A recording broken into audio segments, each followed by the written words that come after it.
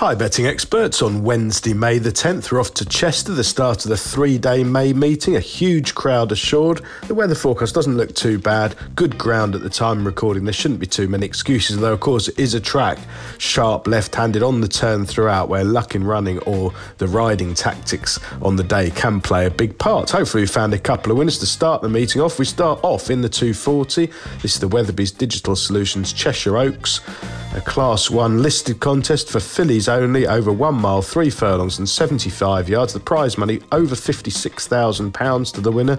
Some very interesting and unexposed fillies, and none more so in my opinion than Ashtanga of Martin Mead. Now Martin Mead, a quiet start to the turf season, not got that many horses these days, 0 from 3 in the last 14 days, but this one is sure to be fully fit as she steps up in class for the first time. She ran twice as a juvenile, starting off in autumn at Salisbury in a pretty hot little race where she shaped really well, but she improved dramatically for a step up to an extended mile on softer ground at Nottingham, going with real zest from the front under Andrea Atzeni, making all the running, just shaken up at the furlong pole and sprinting clear 2 3/4 lengths ahead of Kijani, and another 2 3/4 lengths back to the third, Kiara Storm. The runner-up has run well in defeat since De Frankie, and I do think it was a strong race. Often those Nottingham maidens at the end of the season can be extremely competitive, and this certainly looked like one beforehand. I think Ashtanga is going to improve for a stiffer test of stamina. She's a Nathaniel filly. She's up to 1 mile 3 here.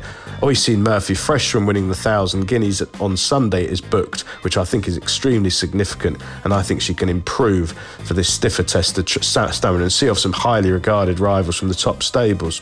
Our betting expert value angle selection runs in the 205. This is the Tote 100,000 guaranteed play spot every day handicap, 5 furlongs and 15 yards, a Class 3 for 3-year-olds only. Again, excellent prize money, over 15 grand to the winner, and I'm going to give Kurdos another chance here for Clive Cox. Now, Clive Cox, a stable I really like, always got nice young horses, 2 winners in the last 14 days. They're just coming right. I think some of them, in fairness, have been needing a run. Kurdos, 2 wins last season as a juvenile at Haydock and at Windsor under a penalty, off for 166 days, hammered in the market, looked a bit unlucky at Lingfield, beaten ahead by Conquistador on the all-weather. Back on turf, again strong in the market at Newmarket, over 6 furlongs, 132nd favourite there, but pulled far too hard. If you watch the race back, didn't settle at all for Kieran Schumark and weakened out of things at the furlong pole. I don't think the drop back to 5 furlongs is a bad plan at all. Kurdos has got loads of speed. Ross Orion takes over this afternoon, should take plenty of beating.